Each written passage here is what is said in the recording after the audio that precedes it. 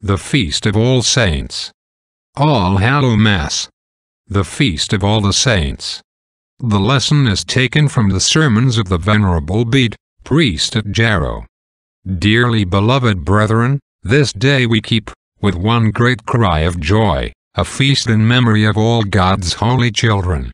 His children, whose presence is a gladness to heaven. His children, whose prayers are a blessing to earth. His children, whose victories are the crown of the Holy Church. His chosen, whose testifying is the more glorious in honor, as the agony in which it was given was the sterner in intensity, for as the dreader grew the battle, so the grander grew the fighters, and the triumph of martyrdom waxed the more incisive by the multiplicity of suffering, and the heavier the torment the heavier the prize. And it is our Mother, the Catholic Church, spread far and wide throughout all this planet, it is she hath learned, in Christ Jesus her head, not to fear shame, nor cross, nor death, but hath waxed lealer and lealer, and, not by fighting, but by enduring, hath breathed into all that noble band who have come up to the bitter starting post the hope of conquest and glory which hath warmed them manfully to accept the rays. Of a verity thou art blessed, O my Mother the Church. The blaze of God's mercy beateth full upon thee. Thine adornment is the glorious blood of victorious martyrs, and thy raiment the virgin whiteness of untarnished orthodoxy. Thy garlands lack neither roses nor lilies. And now, dearly beloved brethren, let each one of us strive to gain the goodly crown of one sort or the other, either the glistening whiteness of purity, or the red dye of suffering.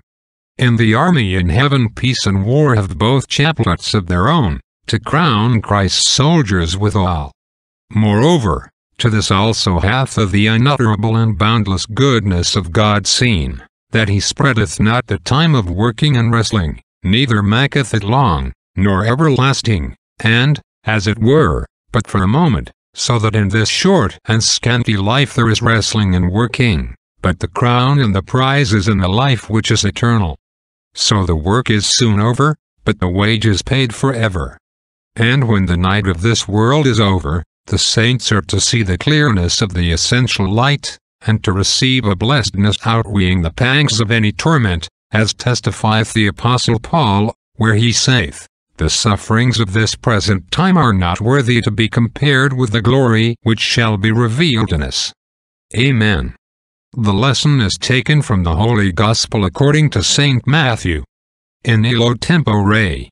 At the time, Jesus, seeing the multitudes, went up into a mountain, and, when he was set, his disciples came unto him. And so on. Homily by St. Austin, Bishop of Hippo. If it be asked what is signified by the mountain, the said mountain may well be understood to figure the higher and greater commandments of righteousness, since those that have been given to the Jews are the lesser. The one God, in an excellent order of times, gave, by his holy prophets and servants, his lesser commandments unto the people whom it still behoved to be bound by fear, but by his Son he gave the greater unto the people whom it now beseemed to set free by love. But whether it be the lesser to the lesser, or the greater to the greater, all are like the gift of him who alone knoweth what is in each epoch the seasonable medicine of mankind. Neither is it marvel that the greater commandments be given touching the kingdom of heaven, and the lesser touching a commonwealth upon earth, since both are alike the gifts of that one God who is the maker alike of heaven and of earth. The higher and greater righteousness, then, is that whereof the prophet saith, "Thy righteousness is like the mountains of God." Thus is the teacher, who alone can give such teaching, mystically represented as teaching upon a mountain. And when he was set, the attitude of sitting while teaching appertaineth to the majesty of his instruction. His disciples came unto him nearer in the body, to hear those precepts, by the fulfillment of which they should be nearer in spirit. And he opened his mouth, and taught them, saying, these words "and he opened his mouth," appear redundant to the sense. It may possibly be that this more pompous introduction is adopted on account of the exceptional length of the discourse to follow. But it may also be that these words are not really redundant, but the pointed declaration that he now opened his own mouth, who, under the old law, had been used to open the mouths of the prophets. And, now, what saith he? Blessed are the poor in spirit, for theirs is the kingdom of heaven. We have read where it is written concerning the lusting after temporal things, the wandering of the desire is vanity and presumption of spirit. Presumption of spirit signifieth rashness and pride. We are used to say of proud people that they are men of high spirit, and we say, well, since spirit is only one of the Latin names for wind. It is so used, for instance, fire, hail, snow, ice, stormy wind. Who hath not heard the proud spoken of as puffed up, as if they were blown out with wind? Hence, alas, the apostle saith, knowledge puffeth up, but charity edifieth.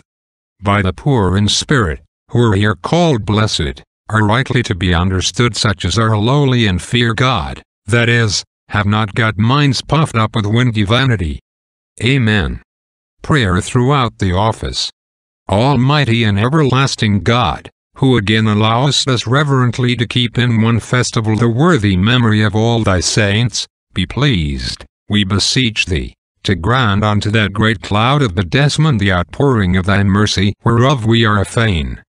Through our Lord Jesus Christ thy Son, who liveth and reigneth with thee, in the unity of the Holy Ghost, one God, world without end. Amen. Benedicat vos omnipotens Deus, Pater, et Filius, et Spiritus Sanctus. Amen.